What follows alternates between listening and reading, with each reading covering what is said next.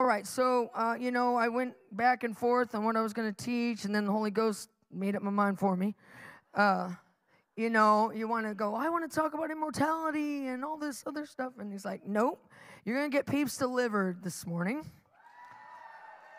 So we're going to get deliverance, amen? So if you fall on the ground, if you vomit, if you sweat, if you cry, if you bawl, if you squall, hey, join the crowd. We are family. I got all my sisters in me. Amen. So do your thing. And people around him, Jesus' name, Jesus, out. Assist. Amen. Assist. All right. We're going to talk about serpents, witches, and idols this morning. Remember, Remember what our beautiful hostess with the mostest, Liz, said last night about idols. We got to get rid of them. And we're going to show you the connection between witches, idols, and serpents. Look, you've been going after Jezebel, and you didn't realize that Jezebel gets her power from the idols she worshipped. Jezebel didn't have power. It was from the idols she worshipped that she got her power. So you're trying to kick Jezebel out, and you don't realize that you got idols in your life, and you're getting your butt kicked because you got something in you that's in common with that witchcraft because you got idolatry. So we have to kick that to the curb. Do you hear what I'm saying to you? Jesus said in John 14:30, he said, the prince of this world is coming, but he's got nothing in me that's in common with him, so he has no power over me. The devil will not have any power over you if you don't have anything in you that's in common.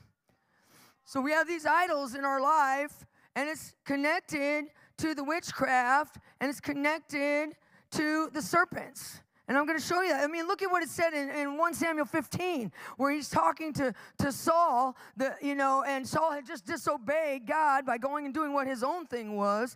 And what did Samuel say to him? He said, rebellion is as a sin of witchcraft, and stubbornness as idolatry. They're connected. They're connected. Quit being stubborn and following after your idols, because that causes you to be in rebellion and having witchcraft on you. And then that witchcraft, when those witches are cursing you, those curses are carried out by serpents. You don't understand. This is a evil three-chord strand. Witches and serpents always work together. Where's that in the Bible? Acts 16, the woman with the spirit of divination. Remember, she's following Paul around, saying, these men are here to show you the way of the Most High God, the way to salvation. So there she is. She's saying stuff that sounded very godly. How many know the snake speaks? And it's going to sound like stuff that God would say to you.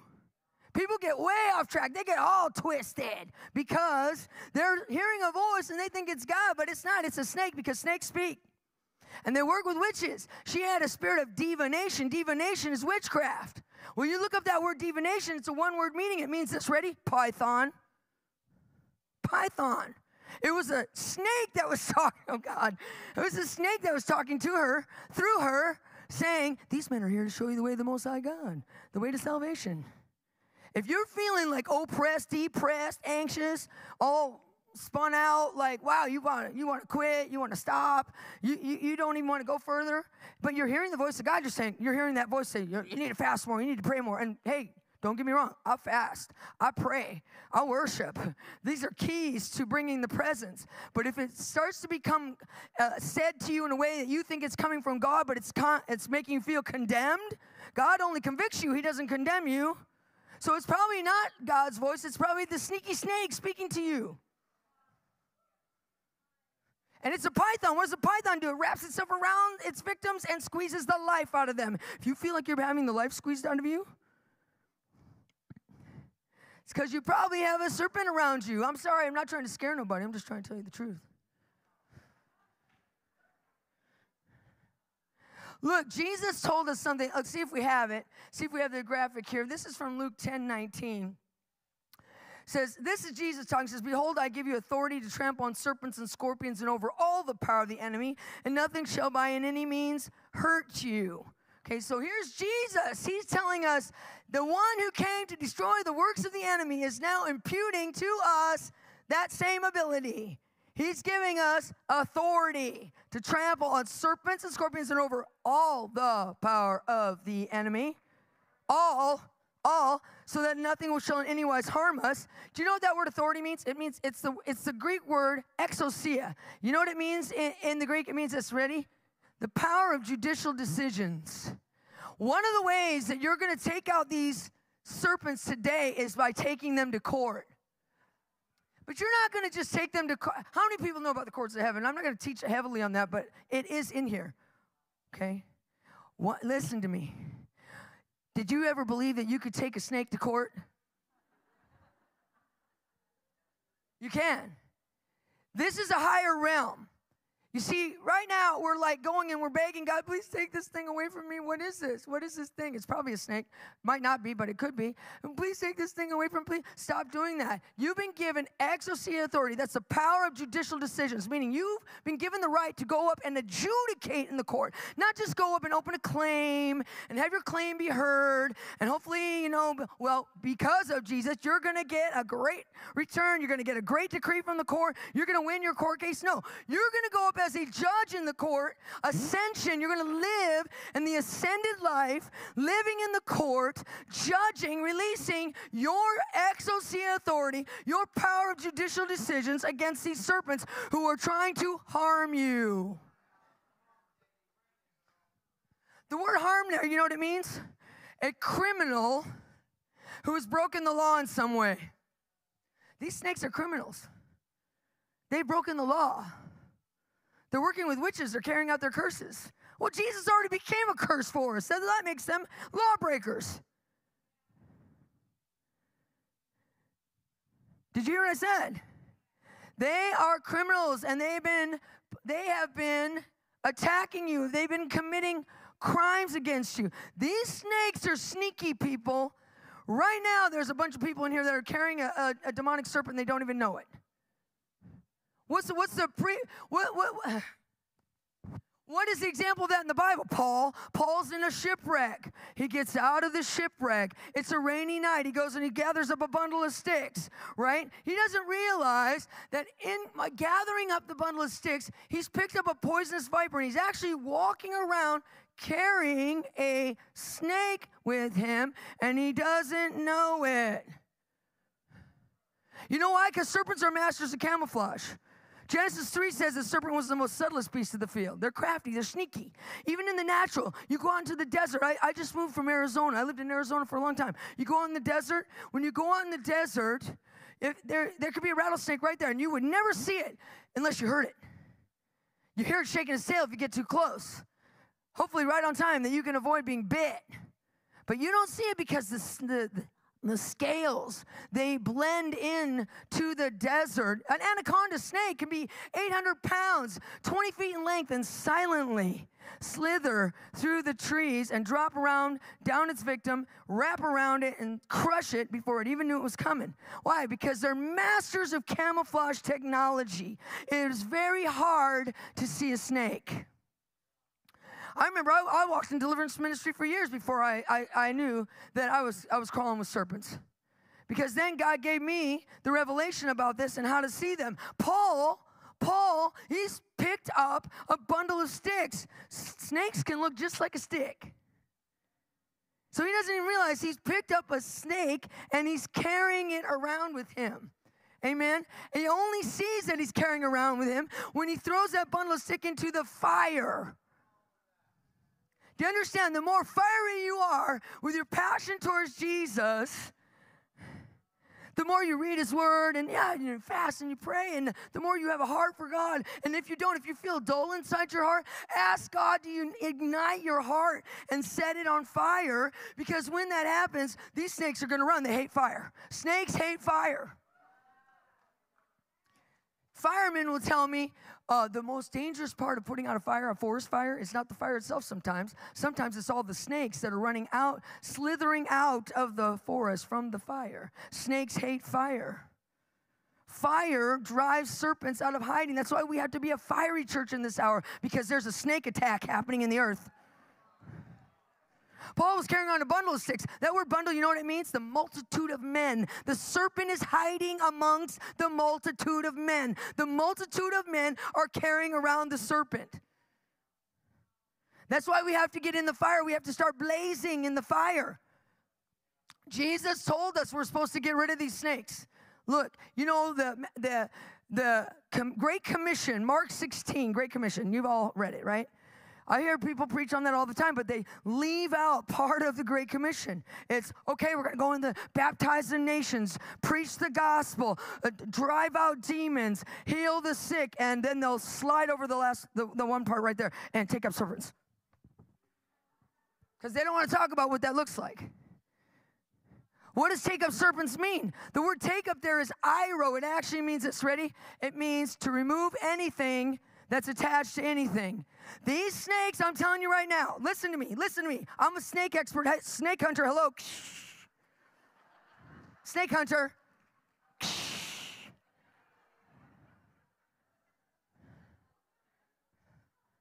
They're attached to anything. They're attached to your money. Where's that in the Bible? Python, the one with the spirit of divination. She won for her masters much gains. The snake was in charge of making the money. Illegal gains for her masters. So what do you think that same serpent's going to do to your money? It's going to do what a python does. Squeeze out your gains. As soon as I got rid of the python on our ministry, 3 days later I got a $100,000 check. Because the python was no longer squeezing out my gains. And it can squeeze out your gains when you're growing in your business or growing in your relationships or growing in favor or growing in your city to have influence in your city and your church. You got to get rid of the python. It's squeezing out your gains. These serpents can attach themselves to anything. They can attach themselves to your marriage. I've seen more people getting divorced because of the twisting, fleeing serpent Leviathan. He twists. He twists stuff coming out of the mouth, into the ears, you name it. Oh my gosh, I can't tell you how many times I've been fighting with the hubs, and he'll get all like very stubborn. Like, no, I didn't do that. No, I ain't going to do that. No, I don't want to do that. The 3 no's. No, I ain't going to do that. No, I didn't do that. No, I don't want to do that. No. And I'd be like,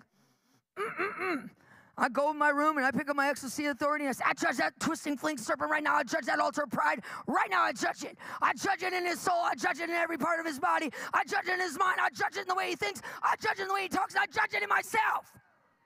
And then I come out and he'll come out and go, honey, I'm so sorry. That's the way, I like it, That's the way, I like it, Y'all better get busy, start judging. Oh, we're going to go into that. Start judging that altar that's working your hubs or your wife or whatever. Because that's a snake speaking to you. Hello, the snake speaks. Started in the garden. Eat from this tree. You won't die. You're right. That serpent will twist you and make you eat from the wrong tree and force you out of your paradise garden. Did you hear what I said? Those snakes are attached to anything. That's why Jesus said, we must take up serpents. The word take up again is iro. It means to remove anything that's attached to anything. These snakes are on your marriage. They're on your money. They're on your relationships. They're on your businesses. They're on your churches. They're on your physical body. I got videos. I don't have time to play them all. But trust me, when I tell you these stories, I got it on video. So I'm not exaggerating. I'm not leaving stuff out. I'm not, making anything bigger than what it is. It's for real. I've seen some crazy miracles. I went to a meeting in Baltimore, and I was sitting in the front row, and the worship was on. And I thought the worship leader was down here like this, worshiping at the microphone, because she was so short, right? Well, then when I went up to minister, I walked up and I realized she wasn't on her knees. She was standing up. She had a torso just like me, but little legs. Little tiny legs. So afterwards, I go back to the green room, and she's back in the green room. She tells me the story. She goes, I had a dream about a couple days ago. And I wanted to tell you because you were talking about the serpents. I go, yeah, what happened? She goes, I dreamed that this kangaroo came walking up out of this field. It had a baby in its pouch, and it had a big python snake wrapped around it. And it looked at me, and it said, broken bones, and then it walked away. And I looked at her and I said, well, for one, kangaroos don't walk. They hop. I said, I know exactly what that dream means. She goes, what? I go, kangaroo's your mom. You're the baby in the pouch. The python squeezed you while you were in the pouch until it broke your bones, and that's why you're born like that. And she goes, oh, my God. So I picked up my XOC authority, the power of judicial decisions. I prayed maybe 30 seconds for her. I judged that thing that happened to her in the womb and that serpent that was on her mother. And by the way, her mother died of a respiratory disease. Yeah, python wraps around you and you cannot breathe. And I judged that snake on her behalf, and she went, whoop-bam, and grew under my hand in front of everybody in the green room.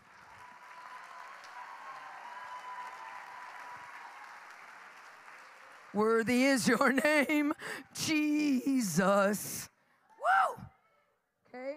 She sent me a video later on. She was the worship leader, so she came from another state. She got in her car, and she made this video. She goes, normally I have the seat all the way up when I drive home.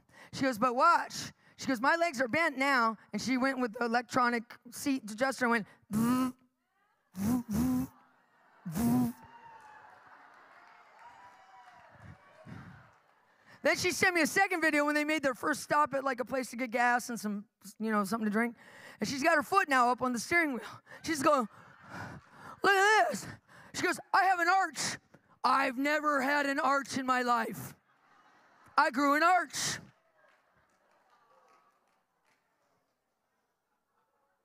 That was a first for me. I was like, I did not know. You sneaky snake. Did not know you could do that. You would not believe this stuff. I had a guy, he had, from when he was a kid, this is crazy. When he was a kid, it was called Shizon, a disease called Shizon. And what it would do is this little ball of hard material would start growing in his eye. And then pretty soon it would grow and grow and grow until it covered the whole eye.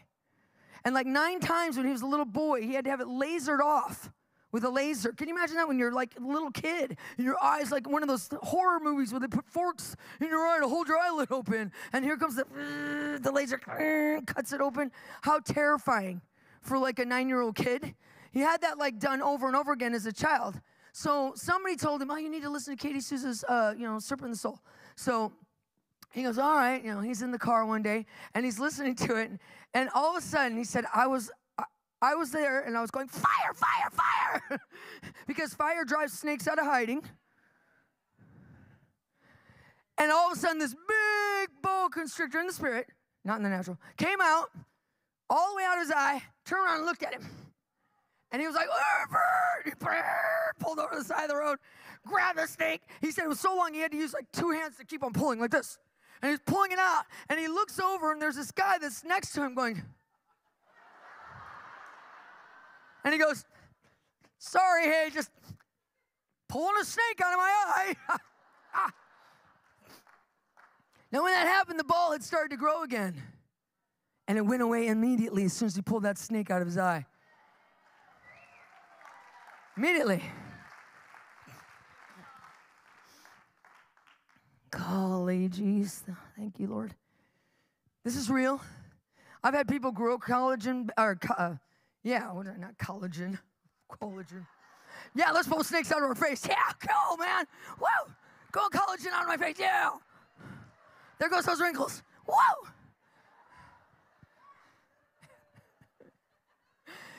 Pulling the stuff, the cartilage, baby. I've had people like bone on bone, totally no cartilage, arthritic. One lady had just bought a townhouse, and then it started forming, and she would have to drag herself up the stairs every night to get to the bedroom. Ooh, I said, man, we're going to take off those serpents. We're going to take them up. Jesus told us to do it.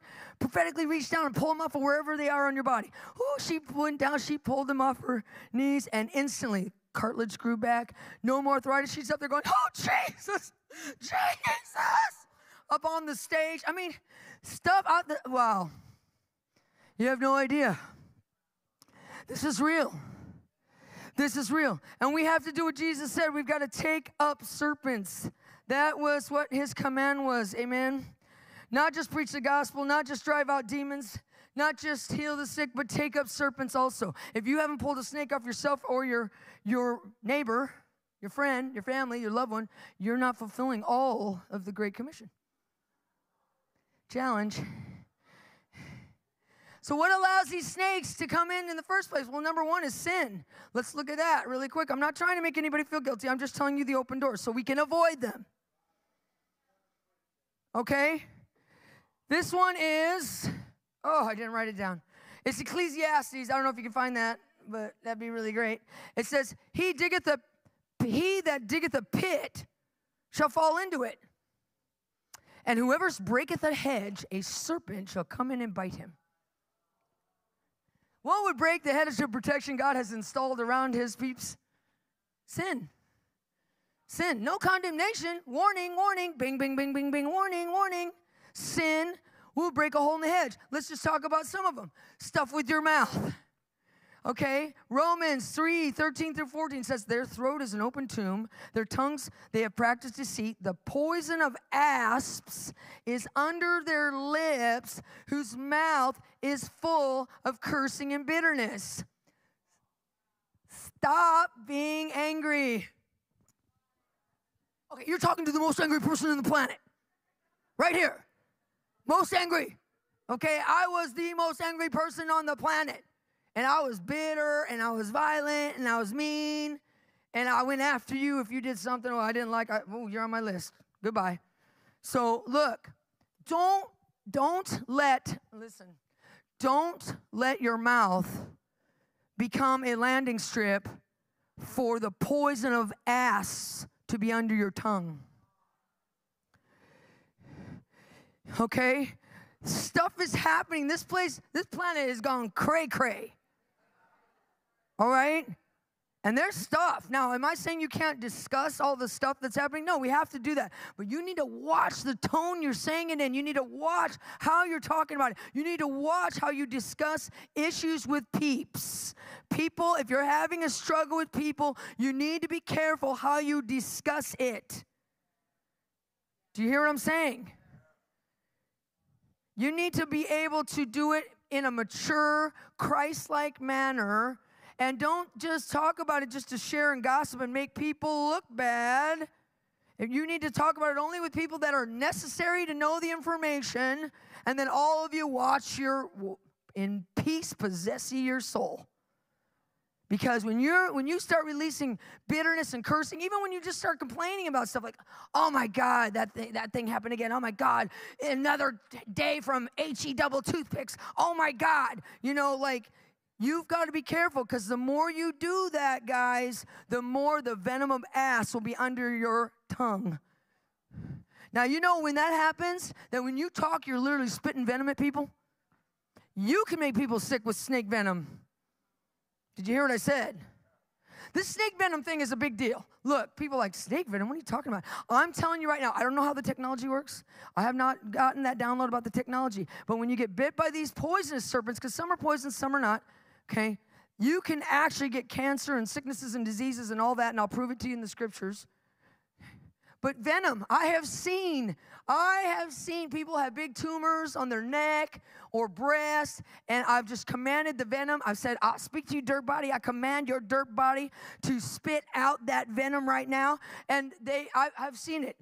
Like one lady had she had a baseball-sized tumor on her breast, hard as a rock, with a moon crater in it. It had rough edges around the edge, okay, and it was draining out this stinky, putrid-smelling goop. She'd had it for 4 years, okay? Hour on the phone with her, walking in my exocia authority to have power of judicial decisions to trample the serpent and over all the power of the enemy so nothing can anyways harm her. And she had witchcraft in her history. Remember, witches curse, snakes carry it out. And within an hour, the tumor shrinks 45%, starts pouring out this yellowish, clear-looking liquid that looked just like snake venom. Does that for 5 days. Now the skin is pink. It's growing back, regenerating. The crusty edges are filling in, and the tumor has gotten way, way small, and her breast is regenerating every single day.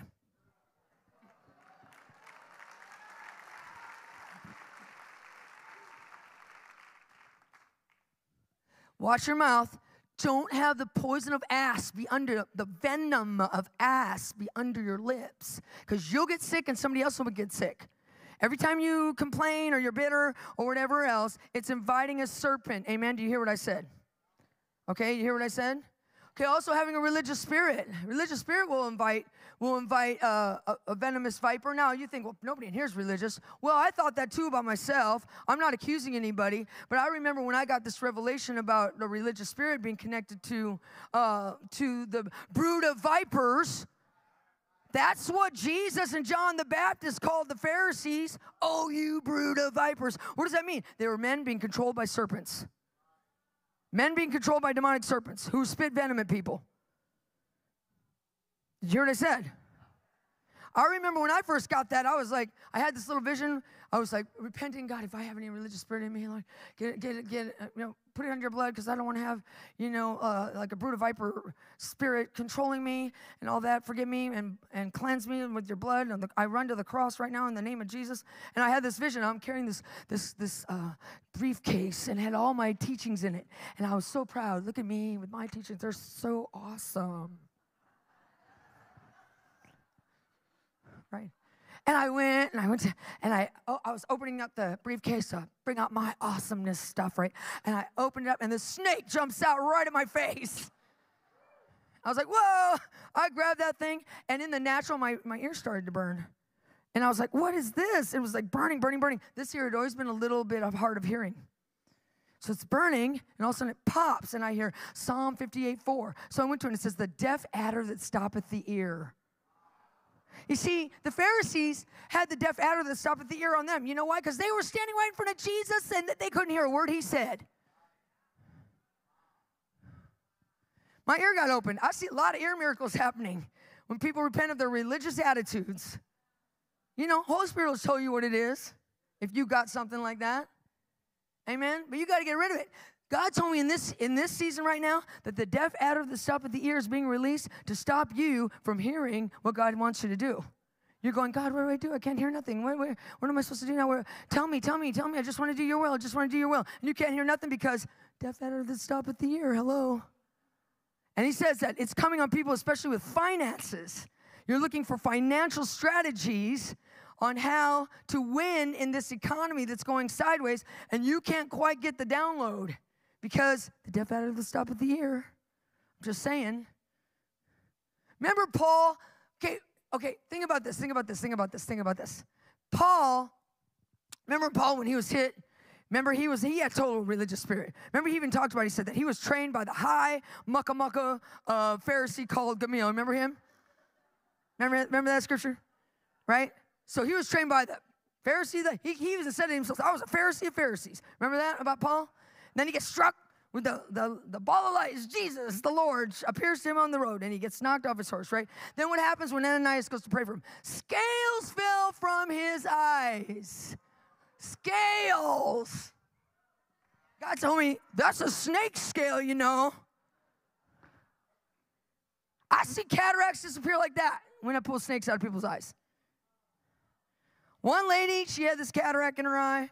Everybody was soaking her, and They called me over and said, we can't get the rest of it. A little bit is gone, but we can't get the rest. So I walked over and said, what's going on? She goes, well, I can still see it. It looks like a scale. As soon as she said scale, I went, oh. I didn't even get through with the decree. I put my hand on her head. I said, in the name of Jesus, I judge. As soon as I said, power judicial decisions, exousia. I judge that. She goes, oh, there it goes. Oh, there it goes. Just like that. Easy. Snake scale. You're going to see eye miracles. Your eyes are going to open in the spirit. You're going to have ear miracles. Your ears are going to open in the spirit. You're going to hear better. You're going to see better once you get de-snakified.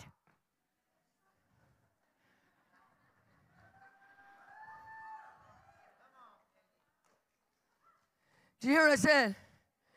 Did you hear what I said? Did you hear what I said? Did you hear what I said? Okay. Look, don't even think the serpent leaves food out of this. What was the first thing the serpent did to peeps? Eat this food. Yummy. It's doing the same thing. The snake uses food to shipwreck you. A lot of you are under condemnation right now because you can't control your eating. You can't stop eating this or that. You're stuck like Chuck. Don't believe that that voice inside your head that says you need to go have a third piece of pie is actually your voice, because the snake speaks. I'm serious. I had a lady, I pulled the snake out of her belly. She had eating disorder. She actually physically lost 5 pounds. She had weighed herself before she came to the meeting. She said, I happened to weigh myself before they came to the meeting. After you did that, I felt so light. I went back home and weighed myself, and I lost 5 pounds. I don't know how that works, but it did. And man, she's right. Now she's got control over the food. Are you starting to hear what I'm saying to you? Man, I'm telling you, dope, pills, alcohol, watch it. Look, this is maybe I'm just preaching because of my own convictions, but I don't drink, I don't smoke, I don't do nothing, I don't take pills, I don't do nothing. Why? Because I used to do all that, hello? All of it. And it ain't good. It ain't, you know, like, okay, if you drink a little bit, if you think you can manage it without it, like 1/2 glass, going to a glass, going to 2 glasses, good on you. Okay, that's good. I'm glad you have that type of self-control. But for some of you, you can't.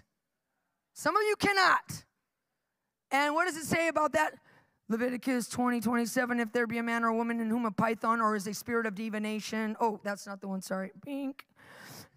Proverbs 23, do not gaze at the wine when it's red, when it sparkles in the cup, when it goes down smoothly. In the end, it bites like a snake and poisons like a viper.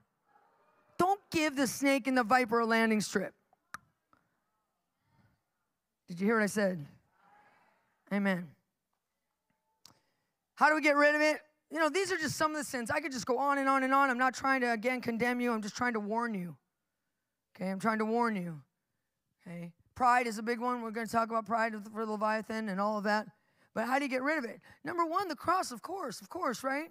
Okay, so think about it. What was the very first prophecy about Jesus in the entire Bible? It's in Genesis 3, where the serpent has beguiled the woman, and now God is coming in with a judgment against that serpent. And what does he say? The seed of the woman, capital S, seed, Jesus Christ, will crush the head of the seed of the serpent. Very first prophecy about Christ that I know of anyway in the Bible. And where was that crushing? At the cross. Glory. Do you understand? Every time you look at the cross, think about the cross, celebrate the cross, sing about the cross, take communion. Every time you do any of that, what are you doing? You're crushing the head of the serpent.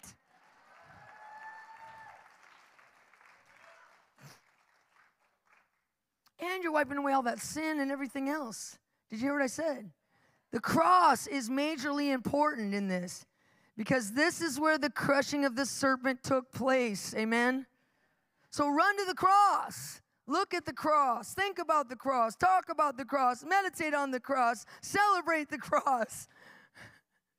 Take the communion. Do it in remembrance of what he did at the cross. And you're going to see a big difference happening for you, because the more you celebrate the cross, the more the crushing takes place. So you've got to have the blood of Jesus. And the thing about it is the blood also, the Bible says in Leviticus 17:11, says the blood atoneth for the soul. So what does that mean? Every time you celebrate the cross, think about it, you take communion, whatever, the blood of Jesus is atoning for all those sins in your soul when you went off and complained, when you got bitter at somebody, when you got religious spirited, when you got prideful, when you were involved in witchcraft, when you have idolatry in your life, all those things connected to the serpent. The blood atoneth for the soul. What does that mean? That the blood actually comes in and cleanses your soul of the sin and the wounds that came from that sin that are in common with the serpent. Next time you take communion, next time you think about the cross, next time you worship the Lord in that way and gaze on him hanging there. Whew. Think about that and just say, as I look at you, your blood it's atoning for my soul. It's washing away the bitterness in my soul and the discontentment and the complaining and the times when I talked about people and when I got religious spirited and the pride and the food thing. I'm totally hooked, and it cleanses the soul of that desire. It cleanses the soul of that sin. It cleanses the soul of what you have in common with the serpent, because that's where the crushing took place. Did you hear what I said? The New Testament says the blood cleanses our consciousness of dead works. Wow. The consciousness is part of the soul, man. The soul is a big player here in this whole serpent thing because remember, the devil, Jesus said, the prince of this world is coming. There's nothing in me that's in common with him, so he has no power over me. Nothing in me, in me, in me. What do you have in you that's in common? Get rid of it with the blood. Then he will have no power over you. Did you hear what I said? It's very important. Okay. So the blood, cross, the blood in the cross, fire too. Remember I said fire drives that snake out of hiding. There's Paul carrying the bundle of sticks. He doesn't realize he's picked up a serpent. He's walking around carrying a serpent. I was walking around carrying a bunch of serpents. I see people walking around carrying serpents all the time. But when he threw it on the fire, that fire drove that serpent out of hiding. I remember once I walked into a meeting, and as soon as I walked in, there was this guy standing there, and he had his arm like this. And I looked at him, and there was a snake on his arm. And I walked up to him and go, how's that snake? Is it getting heavy? You want to get rid of it yet? He said, what? I said, what's wrong with your arm? I went back to planet Earth. What's wrong with your arm? Oh, I've had gout for 23 years. And he goes, it's gotten particularly bad, and I've got these lumps. I go, that's snake pockets. I'm sorry, people think I'm a nut.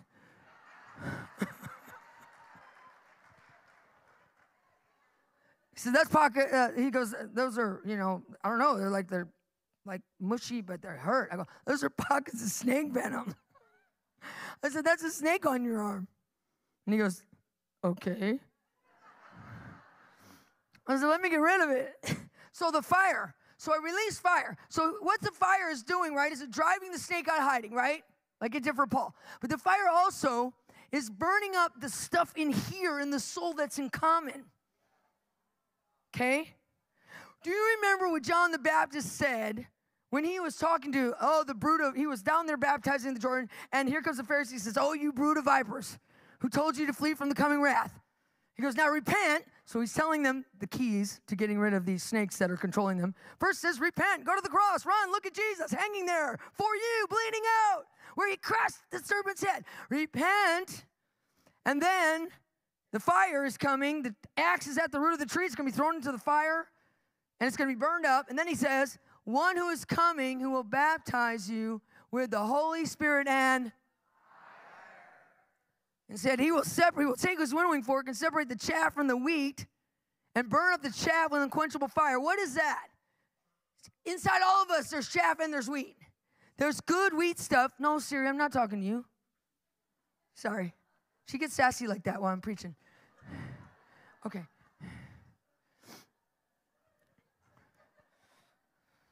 I want to change her out for somebody else.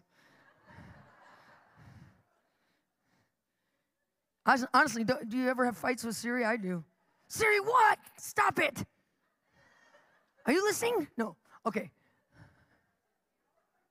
Inside of all of us, there's chaff and there's wheat. There's the really good stuff, the wheat.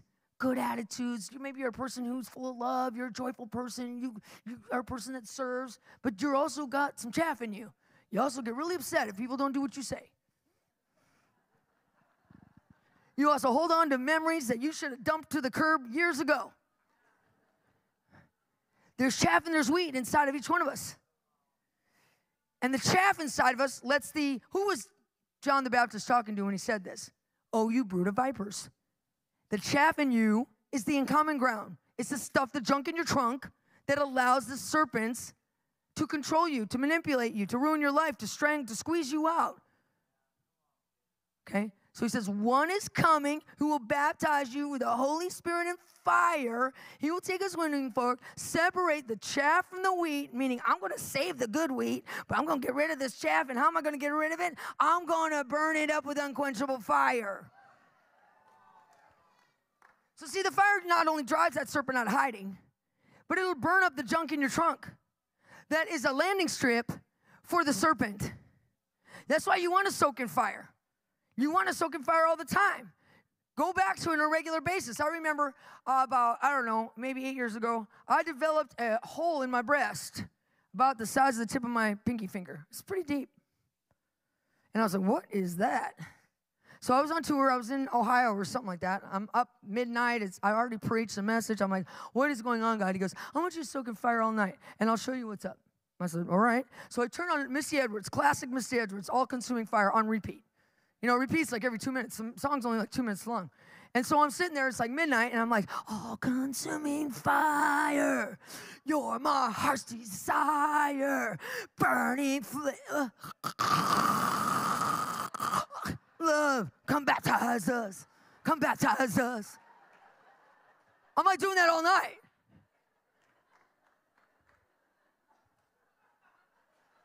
In the morning, I see a vision. I see a vision of this like bloody linen wrapped around my breast and my body. It was all bloody. And then I see a snake up on its tail, and it's got the triangular jaw. That's the poisonous kind, striking at me. And I go, what's up, Lord? And he goes, look up the word linen. I looked it up. It's fabric that covers a wound. He said, you had a wound in your soul. You had an in common ground. You had chaff in there. I'm covering it with my blood. You soaked in fire all night, so it was burning up that chaff, and it drove that snake out of its hiding place. I said, what was it trying to do? He says, oh, it was going to give you cancer. Oh, I got really mad. Oh, I was so mad. I was so mad. I was like, ooh, devil, you touched the goods.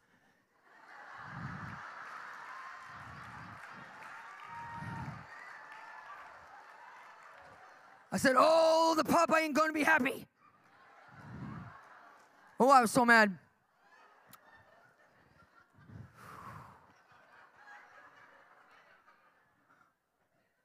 The Lord said, take up that serpent. You saw its head. When you see the head, you can pull it off. Look, you can take up serpents, remove anything that's attached to anything. You can pull these snakes off of you. The only snake you don't touch is Leviathan, and we'll talk about that in a minute, okay? But I put on a metal glove because I was like, that thing ain't going to bite my hand. I unwound it from my breast, and I cast it out. So then I go home, right? I cast it to the fiery pit, commanded it to burn and not return. I go home. So then the Lord says, now it's pound communion. And we're going to do that. I keep on saying that, but we are. Okay, we're going to do that. And so I started taking communion. And for 3 nights in a row, I'm balled up in my bed like this, holding my boob. Sorry, I'm just going to say it. Going, oh, because it hurt so bad. And I'm thinking, oh, I made it mad. I didn't get rid of it. I made it mad. It's still there. And it was just like, oh, it was aching. Only night when I was asleep. 3 nights. Well, it wasn't that I didn't get rid of it. What happened was I got up on the 3rd morning, walked into the bathroom, went to take a shower and looked, and the hole had completely filled in. The pain that I felt was not the serpent still being there. It was the regeneration of the flesh.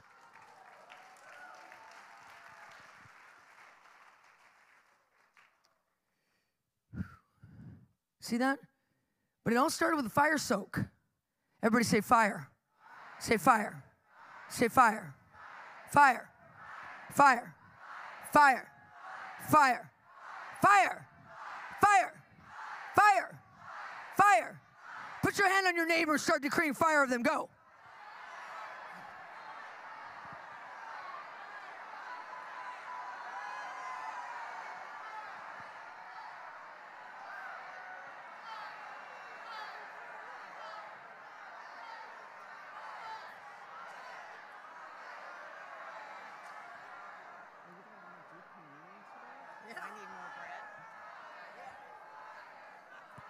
Fire! Fire! Fire! Fire! Fire! Fire! Fire! Fire, fire, fire! Fire, fire, fire! Do you know that fire actually will burn out the chaff? When Jesus separates the chaff from the wheat, he burns out the chaff with unquenchable fire. Do you remember the Acts 2? They're in the upper room, and the fire comes down. If you want, go with it. Go to that with me. Go to like Acts 2, but do it in the Amplified Classic. Because this is what it says the fire did when it went around. I don't know if we got that up on the board, but it would be great if we could put it up there. It says, and there appeared to them, this is verse 3, tongues of resembling fire, which were separated, distributed, and which settled on each one of them. And they were all, listen to me, this is verse 4 now, ready? And they were all filled, ready? diffuse throughout their souls with the Holy Spirit and fire. Do you understand? The fire don't just come down and wave on your head and look hot. Hot. Get it? Fire? Hot. It diffuses into your soul. And it burns up the chaff with unquenchable fire, that stuff in you that you have in common with a demonic serpent. Put your hand on your belly. Now say fire. Fire. Fire. Fire. Diffuse. Fire. Diffuse. Fire. Diffuse. Burn that chaff, fire. Holy fire. Baptize us with holy fire. Baptize us with holy fire. Burn up the chaff. Diffuse into our souls. Diffuse into our souls. Come on, lay your hands on your neighbor and go at it. Command that fire to diffuse into their soul. Command that fire to burn up the chaff. Come on, to burn up the chaff in their souls. Decree it. Command that fire to burn up that chaff. Command that fire to burn up that chaff. Command that fire to burn up that chaff. I command it. I command it. I command it. I command it. I command it. I command it. Fire burning, burning up with fire, burning up with fire, burning up with fire. The chaff is being burnt. It's diffusing into your mind, into your will, into your emotions. Fire, fire, fire, fire, fire, fire, fire, fire, fire. Fire, fire, fire, fire, fire, fire, fire, fire, fire.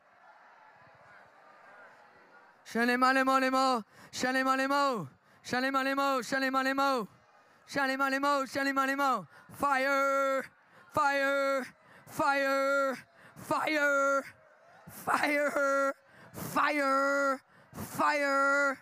Fire, fire, fire, fire, fire, fire, fire, fire, fire. Fire, fire, fire, fire, fire, fire, fire. Fire, fire, fire, fire, fire, fire, fire.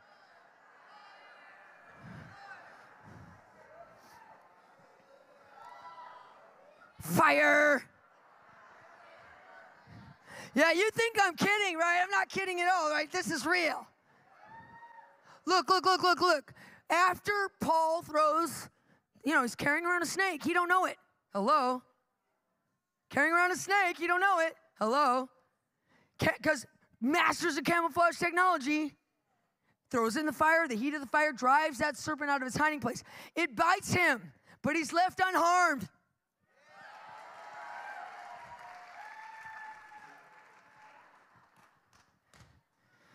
I think it was holy fire. Burning up the chaff inside his soul. And then what happens? He goes and he does revival after that. He goes and he prays. That island is swarming with venomous vipers. Okay? Swarming. The islanders knew how dangerous that thing was. If you got bit, you were going to die. That's why they thought that he was a criminal, that Paul was a criminal. Oh, he got bit, he's a criminal. Oh, but then when he didn't die, they're like, oh no, he's a god. Then he goes what? After he has dominion over the snake, he goes and he lays hands on Publius and he gets healed. And then all the rest of the snake-infected people of the island come and a revival starts. He prays for them and they all get healed. Look, after you get desnakified and you got dominion over the serpent and the fire, you're going to lay your hands on all your snake-infected people on your island and they're going to get healed. And revival's going to break out.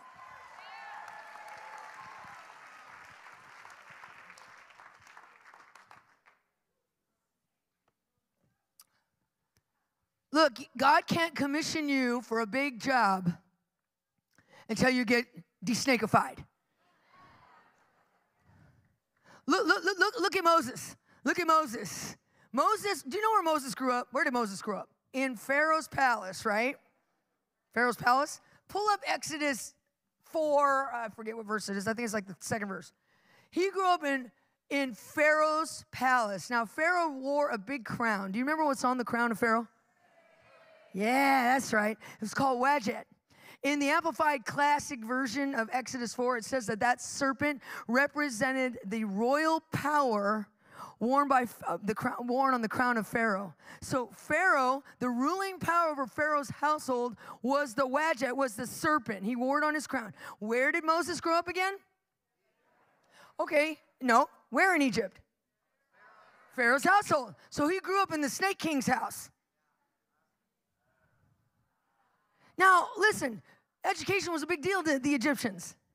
Okay? They were required to learn because the pharaohs were smart. They knew that the smarter their population was, the stronger their nation would be. We should get that wave. So every day, this is what's happening to us. Moses had to learn all of his regular schooling, but also the big thing that they harped on in Egypt was they had to learn about all the gods that they worshiped. So here's Moses living in the snake king's household. What is one of the main gods that he's going to learn about every day and bring sacrifices to every day as part of his education? The serpent. You know, when that happens, what happens? You start carrying around a snake. You see all these people out there. I don't want to get political, but I'll just say a tiny, tiny bit. You see people out there, and they think that they're boys are girls and girls are boys and cuts off parts, and I'm this and I'm that. It's a serpent. They're swarming with snakes. Now, believe it or not, Moses, here's this holy guy. I mean, one of the most amazing, he was the most humblest man. He wrote about himself. Swarming with a snake. Really? Did Moses really have a snake? Was he like Paul? Had he been walking around his whole life? Paul only did it right there on the beach of the island. Was Moses, from that point on, bringing sacrifices to the serpent and learning about the serpent and living in the serpent king's household, was he carrying around a snake and he didn't know it? Yes. How do we know that? Oh, it was within that time when he saw the tree that burned with fire but did not burn up. Do you ever wonder, do you know that God doesn't just pick a sign out of a hat and say, today I'm going to make a rainbow? Oh, that sounds like a good idea.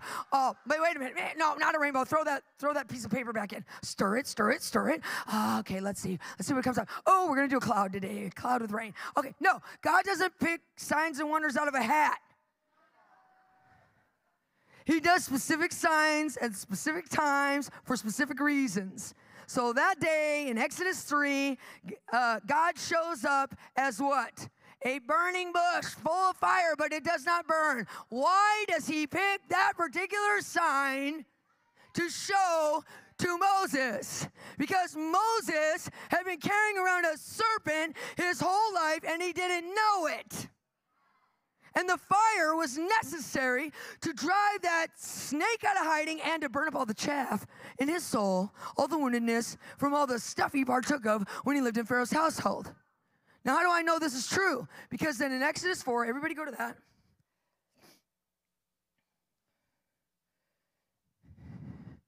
In the Amplified Classic, he had just met God up on the mountain. There's the tree that's on fire, does not burn. God says, take off your shoes, you're on holy ground. And then he begins to commission Moses. You're going to go. I hear my people crying out from Egypt. I've heard their cry. I'm sending you, and you're going to free them from Egypt. And then Moses comes in the very beginning of Exodus 4, and he says, and Moses answering, but behold, you can't commission me. You can't do this. They'll not believe me or listen to me or obey my voice. My people will say, the Lord has not appeared to you. And the second verse, the Lord says to him this, what is that in your hand? And he said, a rod. Do you think God doesn't know what Moses has in his hand? Why is he asking Moses, what is that in your hand? It's not that it's because he doesn't know. He wants to know if Moses knows what he's been carrying around his whole life.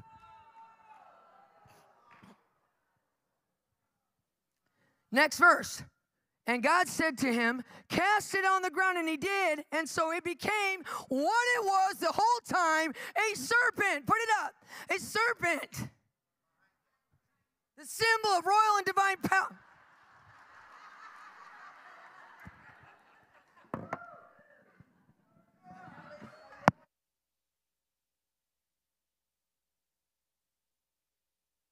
Can we give a big hand for the people in the box? Because they've been amazing.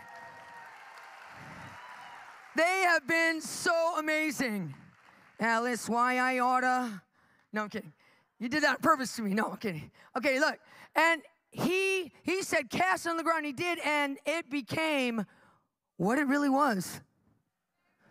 A serpent, the symbol of royal and divine power, worn on the crown of pharaohs, and Moses fled from before it. He'd been carrying around He thought that shepherd's rod was actually a shepherd's rod. No, it was a snake. He picked it up in Pharaoh's house. Where have you picked up a snake? And you can't be commissioned until you get rid of it. That's why God's going to meet you with a burning tree of fire that does not burn up. That fiery tree was necessary that day to burn up, to drive that serpent out of his hiding place so Moses could see what he was really carrying around, but also to burn up the chaff that was in him. Look, and it says that he fled from before it. Okay, why? Because at that point, he still had something in his soul in common with it. He was afraid of it. But then the next verse, the Lord says this, now pick it up by the tail. Okay, that's nuts. You don't tell anybody to pick up a snake by the tail. They'll swing around and bite you. So why is he telling him that now? Because in the fiery presence, not only had the fire driven that snake out of hiding, but it had burned up the chaff. And now Moses reached down, picked it up by a tail, and it turned into the real rod of power. The rod of power that was not a snake anymore. It was the rod that was going to call down the plagues on the Egyptians, part the Red Sea, strike the rock, and water would come out. As soon as you get de-snakified in the fiery presence of God, you're going to have the real rod of power. Did you hear what I said? And you'll free people from captivity to Egypt. You'll part the Red Sea so they can escape. You'll lead them through the desert. You'll strike the rock when they need water, and the water will come out. Did you hear what I said? All right, now, here we're going into the activation. Wow, what a long activation this is going to be.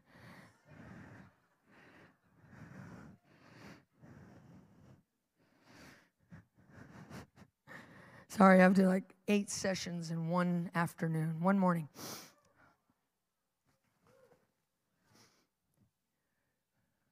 Trauma is going to allow the snake. We talked about sin, now we're going to talk about trauma. And we're going to get healed of trauma. How many of you have been through a lot of trauma?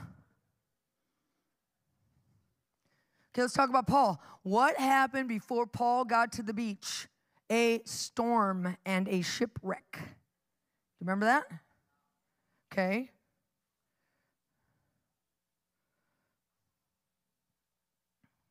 Acts 27. I'm just going to scoot through it really quick.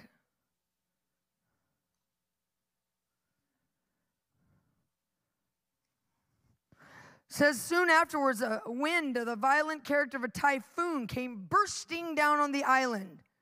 Okay, so how many of you been through the typhoon that just burst out of nowhere? That's called shock trauma. Okay, says the ship was caught, unable to head against the wind. We gave up and let her drift. How many of you have been caught up in the trauma? And literally, you can't get out of it. It carries you along with it. How many of you have that? Then it says the ship was dangerously tossed by the violence of the storm, and the next day we began to throw the freight overboard. How many of you been in a dangerous storm that tossed you about, and you actually lost a lot of your freight, your income, your money, your savings accounts in the midst of the storm? How many of you had that happen? Okay. It says on the third day they threw out with their own hands the ship's tackle and the equipment. The ship's tackle are what guided and controlled the ship. And the furniture is what they rested on. How many of you lost control of the ship and you didn't even have any way to rest during that time because the storm was that bad? Raise your hand really big. I want to see really big hands. Okay, there we go. See, that's almost everybody. Then says, when neither sun nor moon nor stars were visible for many days and no small tempest kept raging about us, all hope of our being saved was finally abandoned. How many had given up hope? Some point you gave up hope. Okay. Now, what did Paul do about it? Well, he threw that bundle of sticks on the fire. But guess what? He also took communion on the boat. How many of you know that Paul took communion on the boat? This is important to know because communion is the place where Jesus, right? It's what we do in remembrance of Jesus crushing the head of the seed of the serpent, right? This is done in remembrance of him, and it crushes the serpent's head. Paul took communion on the boat. You know why else that's important? Because when you go through that much trauma, that trauma will wound your soul and allow a landing strip for the serpent to bite you and cause you to get sick and die. But Paul, in the midst of a storm and a shipwreck, took communion on the boat.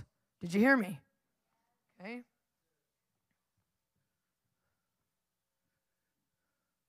I'll prove it to you. Wow, I said I would be done at 12. Ha, ha, ha. No, I'm kidding. When do you want me to be done? I'll aim for 12, but we have to make it really fast. Here we go. Ready?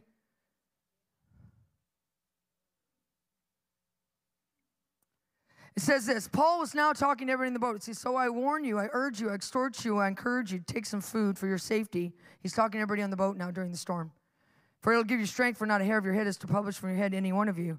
Having said these words, he took bread and gave thanks to God before them all, and he broke it and began to eat.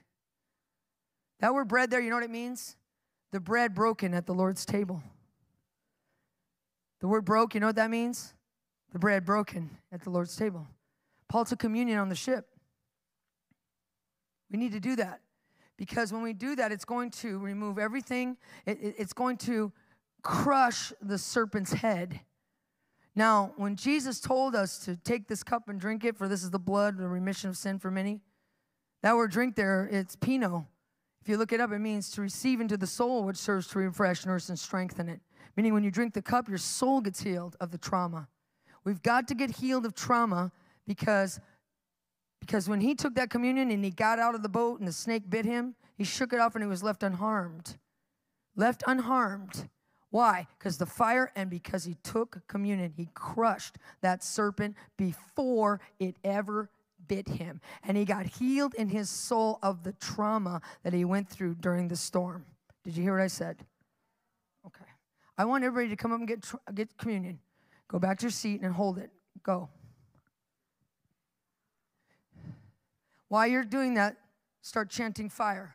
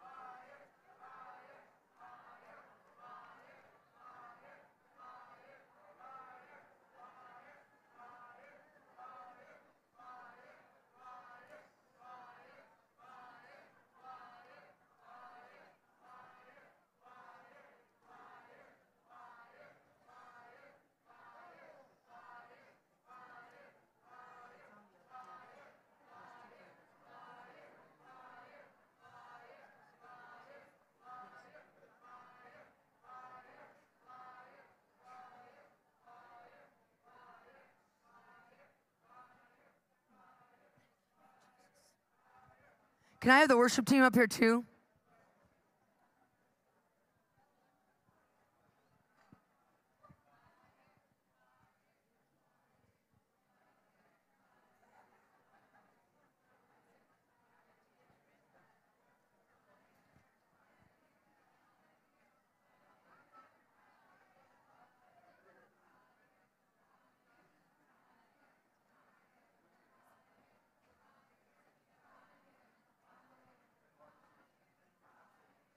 Oh, it's almost noon.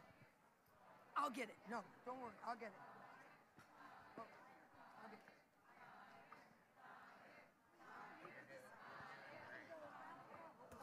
I'm very far behind. I didn't even get to Leviathan yet. I'm going to add it into this.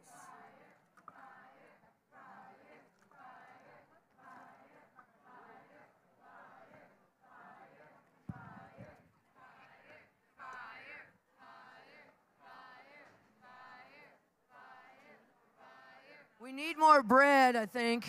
We're about to run out.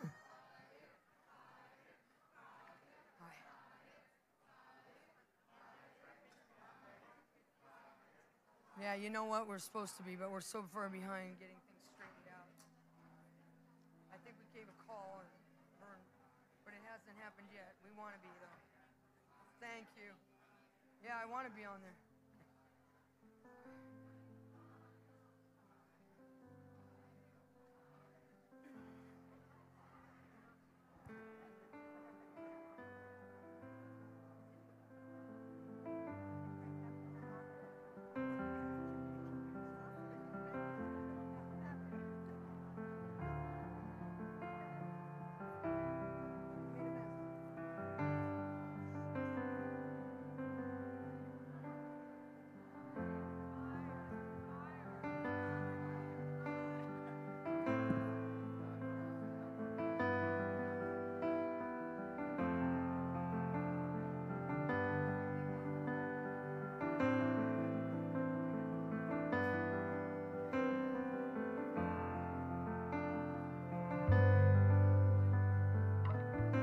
Okay, guys, let's get back to our seats as fast as you can.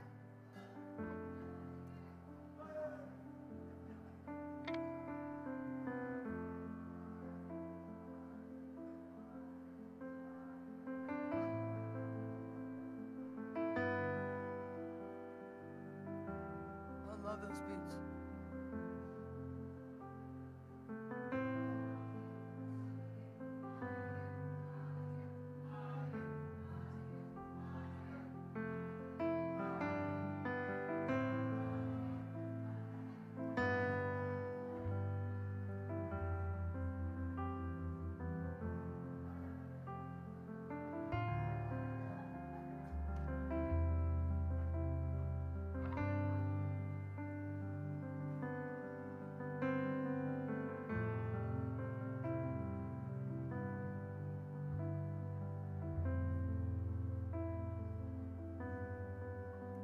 Okay, you ready? Look, this is real. There's a pattern that's happening in the earth right now. The enemy is creating storms like he did in Paul's day. Storms in the natural. Stuff going sideways, going crazy town. Okay? And it's all meant to get us wounded, so that when we get bit by a serpent, it can take us out. Thank you, Jesus. That's why we have to be in fire and we got to take communion, because this represents, we do this in remembrance of him. It represents Jesus crushing the serpent's head. And it also heals our soul, because when you drink the cup of his blood, that word drink again is pino, you receive into the soul, which serves to refresh, nurse, and strengthen it.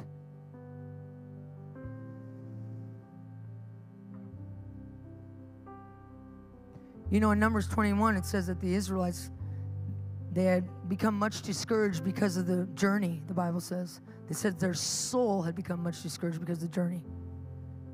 And then out of that discouragement, they began to speak against God and against Moses. Why did you bring us out of Egypt? And we hate this manna. We loathe, our soul loatheth this manna. And then they got bit by fiery snakes. Well, they said they were so discouraged by the trauma that they actually said they loathed the manna.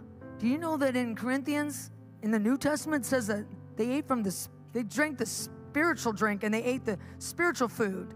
Then they drank the spiritual drink, which was from the rock, Jesus Christ, capital R. They were saying in the desert, they ate and drank of Christ. They ate communion. Yeah, when the rock was struck in the desert, water would pour out. But when the rock was struck in the Christ, blood poured out. It was struck on the cross, blood poured out, and we drink.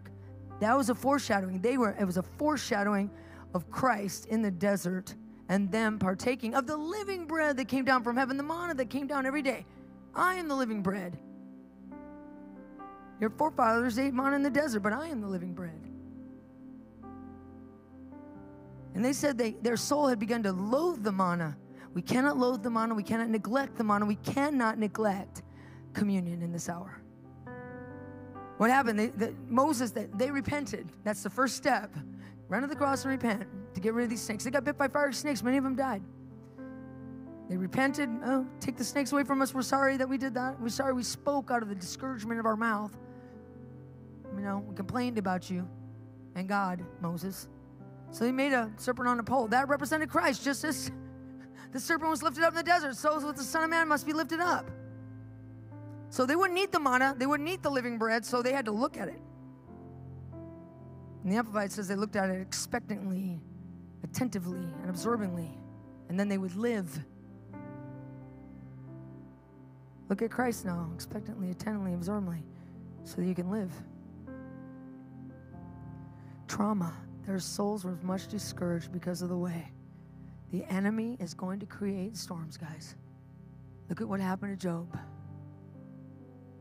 Lost his family, lost his sheep, his herds, all his kids, struck in his whole body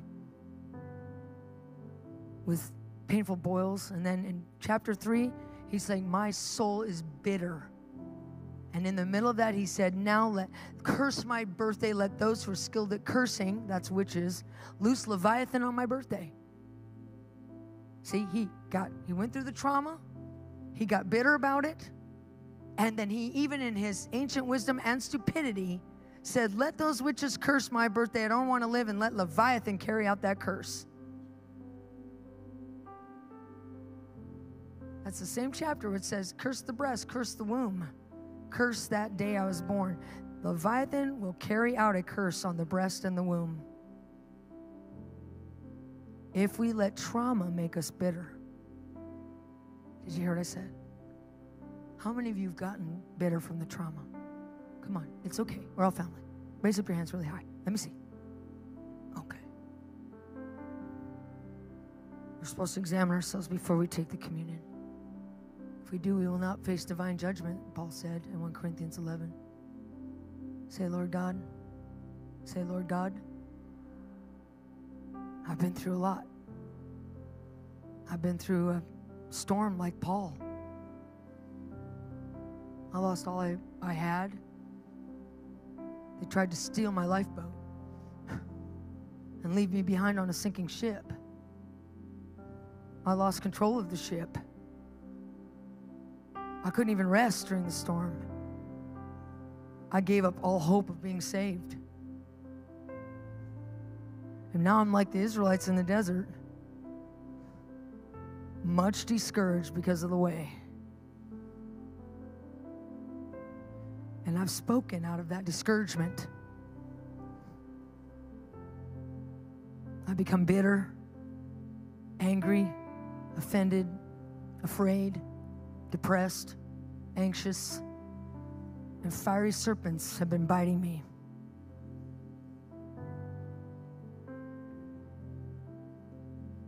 But I'm running to the cross where you crush the head of the serpent.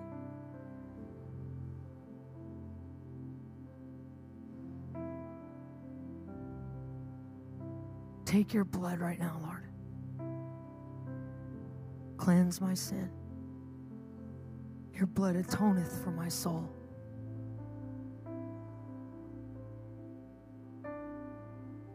I know all the handwritten requirements that were against me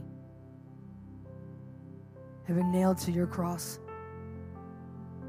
And you've made a public spectacle of the enemy through your cross.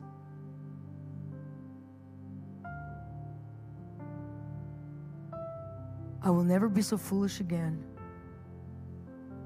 to be like Job and release curses out of my trauma.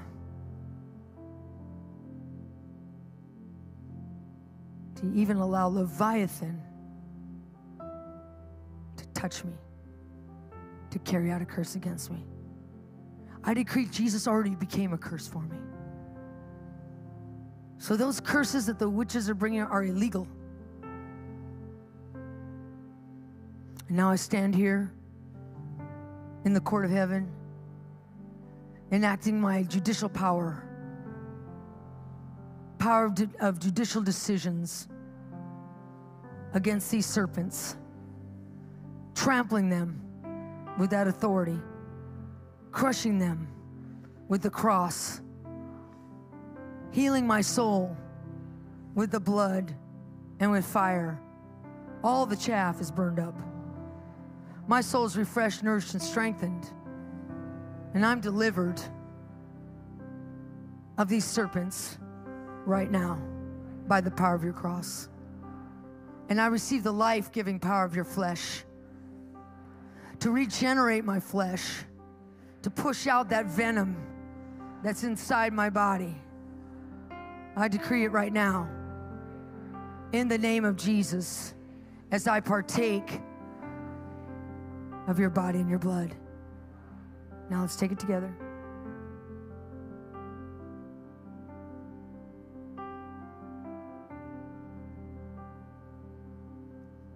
I want to sing one song, and then it's already 12, so we have to go.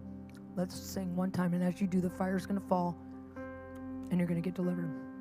Ready? Something big that we can sing about Jesus. Come up to the altar, please.